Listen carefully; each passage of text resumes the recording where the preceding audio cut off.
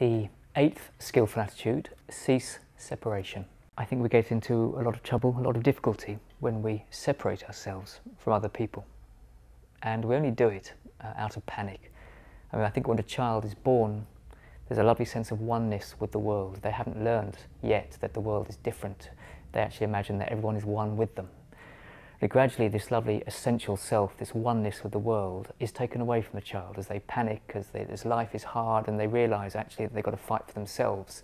So an identity begins to form, a sense of who they are begins to form, and they become a boundaried self. They become separate from the rest of the world. But that's how they grow up, a sense of separation. It's me against the world. Other people are different from me, and very sort of tightly controlled, like a tight little seed, hard seed. In the second half of life, we discover that actually we're all one.